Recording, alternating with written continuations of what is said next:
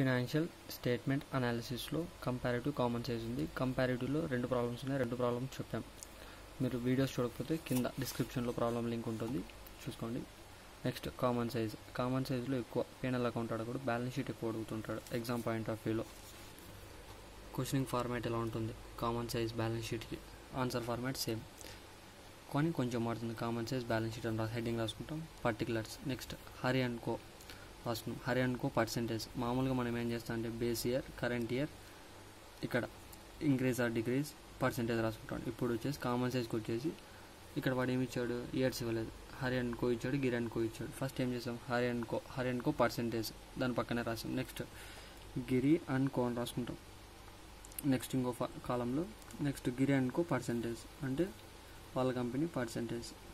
ఇప్పుడు ఏం చేయాలి, పర్టికులర్స్లో సేమ్ కంపారిటివ్ బ్యాలెన్స్ షీట్లో ఎలా అయితే చేసామో అసెట్స్ అంటే మనకు తెలీదు, ఫిక్స్డ్ అసెట్స్ తెలీదు, నాకేం సింపుల్గా అయిపోలే ప్రాబ్లం అనేది, ఫాస్ట్గా అయిపోలే, సింపుల్గా అయిపోలే, కరెక్ట్ రావాలి. అందుకోసం ఏం చేయాలంటే అసెట్స్ ఏవి ఉన్నాయో ఓల్ బిల్డింగ్ నుండి క్యాష్ వరకు ఏవైతే ఉన్నాయో అసెట్స్ అని హెడ్డింగ్ పెట్టేసి అవన్నీ రాసేది, కింద లైన్గా రాసుకుంటూ వచ్చేది. అమౌంట్స్ కూడా సేమ్ వేసుకుంటూ వచ్చేది హరి అండ్ కోలో. ఇప్పుడు చూపిస్తా ఫాస్ట్గా. క్వశ్చన్లో వాడు ఏమైతే హరి కో డీటెయిల్స్ ఇచ్చాడో అవన్నీ ఎంటర్ చేసాం, ఒక్కటి మిస్ చేయలేదు. ఇక్కడ ఏవైతే ఉన్నాయో లైన్గా అక్కడే ఎంటర్ చేశారు. ఇప్పుడు ఏం చేయాలి, హరి అండ్ కో పర్సెంటేజ్ కనుక్కోవాలంటే ఎలా? ఇప్పుడు ఈ టోటల్ అంతా మనం ఉంది, ఈ టోటల్ అంతా కూడేస్తాం. ఫస్ట్ ఇక్కడే చెప్పాడు 20 lakhs వస్తుందని, మనం సపరేట్ కూడాల్సిన అవసరం లేదు, మనం ఏం మిస్ చేయాలి కాబట్టి ఆ 20 lakhs అలానే వేసుకోవచ్చు. ఇప్పుడు 20 lakhs ఉంది. ఇప్పుడు నీకేం తెలియాలి, పర్సెంటేజ్ ఎలా క్యాలిక్యులేట్ చేయాలో తెలియదు. ఫస్ట్ ఏం చేసేది, ఇక్కడ ఎంత ఉంది, 20 lakhs ఉంది టోటల్, ఇక్కడ రాసుకో 20 lakhs డివైడ్ బై 100. అంటే మనం పర్సెంటేజ్ ఎప్పుడు 100 కిందకి తీసుకుంటాం, అందుకనేసి ఇక్కడ 100 వేసాం. 100 అయితే ఎంత వస్తుంది, 20,000 వస్తుంది ఫైనల్గా. అంటే ఈజ్ ఈక్వల్ టు ఒక్క పర్సెంటేజ్ వాల్యూ 20,000 అని ఇక్కడ అర్థం. 100లో 100% మొత్తం టోటల్గా ఈక్వల్ కావాల్సింది, 100%కి ఈక్వల్ కావాలి కదా. అంటే 20 లక్షలు 100% అయినప్పుడు ఒక పర్సెంటేజ్ ఎంత అంటే 20,000 రూపీస్. అంటే ఇక్కడ 6 లక్షలు ఉంది, అంటే ఎంత పర్సెంటేజ్ ఉంది అనేదానికి ఎలా అంటే 6 lakhs divide by 20,000తో divide by చేసాం. అప్పుడు ఎంత అవుతుంది, 6 lakhs divide by 20,000 is equal to 30% అవుతుంది. కావాలంటే క్యాలిక్యులేట్ చేయండి. ఇప్పుడు ఏం చేయాలి, 30,000 ఇక్కడ రాసుకుంటాం అంతే, సేమ్ ప్రతి ఒక్కదానికి అది వేస్తాం. ఇప్పుడు ఏం చేస్తాం, నెక్స్ట్ దానికి ఇక్కడ 4 lakhs ఉంది, ఇక్కడ 4 lakhs ఉంది.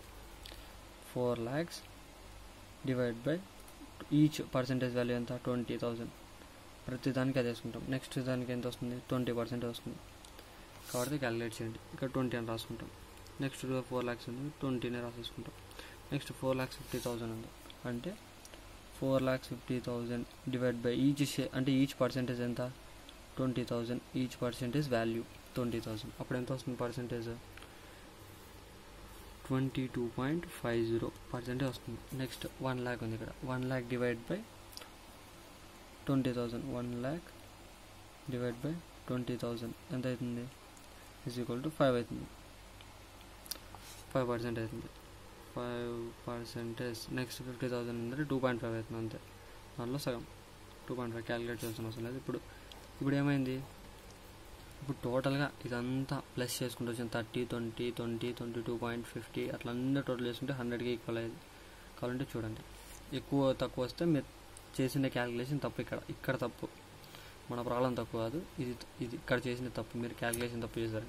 Next Giri and co assets పక్కన ఏమున్నాయో అవన్నీ అమౌంట్ కావాలని ఎంటర్ చేద్దాం.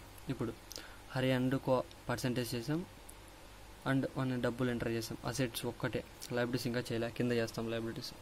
ఇప్పుడు ఏం చేస్తాం, గిరి అండ్వి అంటే గిరి సైడ్ ఉన్నాయి, అవన్నీ ఎంటర్ చేద్దాం. ఫస్ట్ వాడిని కూడా ఎంటర్ చేసాం.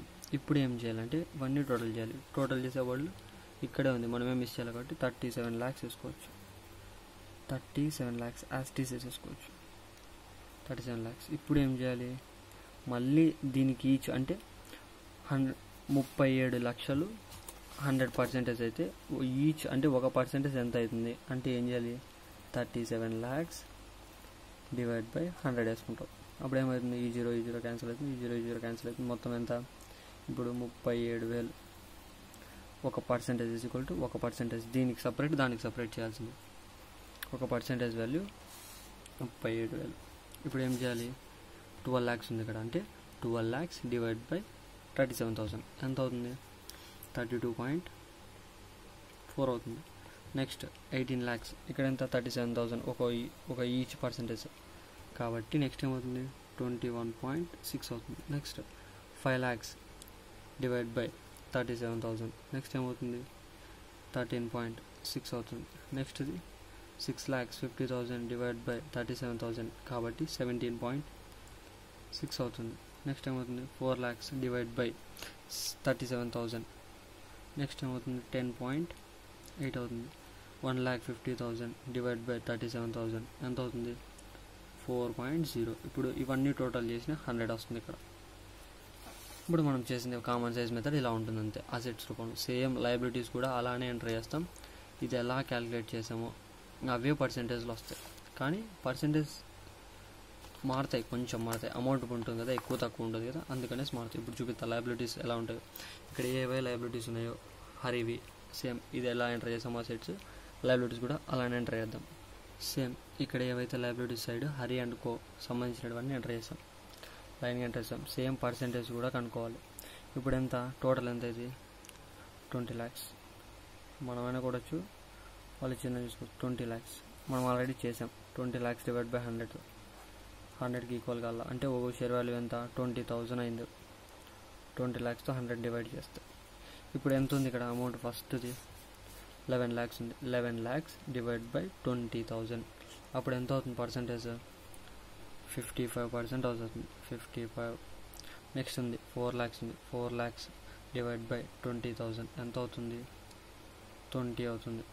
నెక్స్ట్ 2 lakhs డివైడ్ బై 20,000 అప్పుడు ఎంత అవుతుంది, ఇంకా దీనిలో 10 అంటే 10 అవుతుంది అంతే. 4 lakhs అమౌంట్ ఇక్కడ కూడా 10 వస్తుంది, ఇక్కడ మళ్ళీ 5 వస్తుంది అంతే. నెక్స్ట్ ఇప్పుడు హరి అయిపోయినాయి, గిరి ఎంటర్ చేస్తాం లయబిలిటీ సైడ్. 21 lakhs ఉన్నాయి కదా, 21 lakhs 3 lakhs ఎంటర్ చేస్తాం. మొత్తం టోటల్ ఎంత ఇక్కడ ఇచ్చింది 37,000, మళ్ళీ 37 lakhs. ఇప్పుడు ఏం చేయాలి 37 lakhs డివైడ్ బై 100 వేసింటే మనకి ఎంత వచ్చింది, ఈజ్ పర్సెంటేజ్ వాల్యూ 37,000 ఒక పర్సెంటేజ్ వాల్యూ. ఇప్పుడు ఏముంది ఇక్కడ 21 lakhs ఉంది. 21 lakhs డివైడ్ బై 37,000 చేస్తే ఎంత అవుతుంది పర్సెంటేజ్ ఎంత వస్తుంది 56.7. నెక్స్ట్ 5 lakhs డివైడ్ బై 37,000 ఎంత అవుతుంది పర్సెంటేజ్ 13.5. నెక్స్ట్ ఇది ఉంది 3 lakhs ఉంది. 3 lakhs divide by 37,000 next percentage ఎంత 8.1. నెక్స్ట్ 5 lakhs డివైడ్ బై 37,000 అప్పుడు ఎంత అవుతుంది 13.5 అవుతుంది. నెక్స్ట్ 3 lakhs ఉంది, ఇక్కడ 3 lakhs వేసాం కదా 8.1 అది వేసుకుంటే అయిపోతుంది. నెక్స్ట్ టోటల్ అంతా దానికి ఇదంతా 15.7 అట్లా కూడినా 100 వస్తుంది. ఒకవేళ మీకు డౌట్ ఉంటే కూడండి. ఒకవేళ 99, 95 అట్లా వచ్చిందనుకో మీరు ఇక్కడ చేసిన తప్పు, క్యాలిక్యులేషన్ చేసిన తప్పు, మన ఆన్సర్ కాదు తప్పు, క్యాలిక్యులేట్ చేసిన తప్పు. ఇప్పుడు రెండు చూడండి, అసెట్స్ వైపు 20 lakhs ఉంది కరెక్ట్, 100 ఉంది, 37 lakhs 100. ఇది కామన్ సైజ్ మెథడ్. ఏం లేదు, కామన్ సైజ్ మెథడ్కి రెండుకి పర్సెంటేజ్లు కనుక్కోవాలి అంతే, డిఫరెన్స్ కనుక్కోం. ఈ టోటల్ మీద ఈచ్ పర్సెంటేజ్ వాల్యూ కనుక్కోవాలి, అంటే ఒక పర్సెంటేజ్కి ఎంత వాల్యూ ఉంది అనేది కనుక్కొని క్యాలిక్యులేట్ చేస్తాం అంతే, సింపుల్గా ఉంది.